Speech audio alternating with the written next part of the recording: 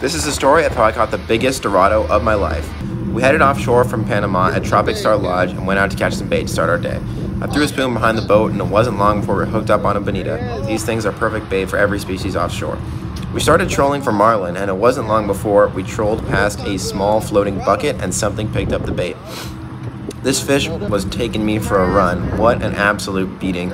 And eventually, about 20 minutes into the fight, got color on him and saw it was a massive Dorado. There he is next to the boat. The mate grabs the leader, gets him up close, and gets a nice gaff shot on him. After that, it was dinner time, baby. Put him in the box. Beautiful fish. Thanks for watching. Subscribe.